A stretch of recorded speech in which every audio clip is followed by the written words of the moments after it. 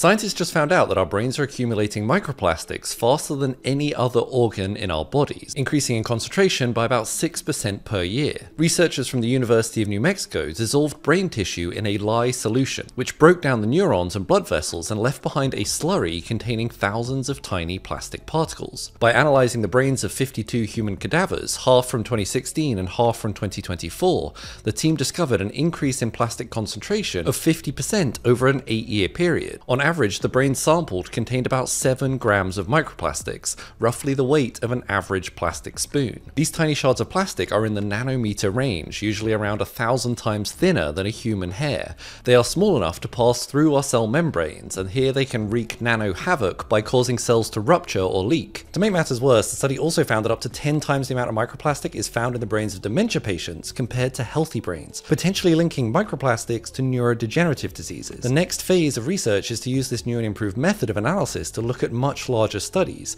to see if an increased level of plastic in the brain maps to other diseases like Alzheimer's. Although by the time these new findings are released, at this rate I will be more action man than actual man.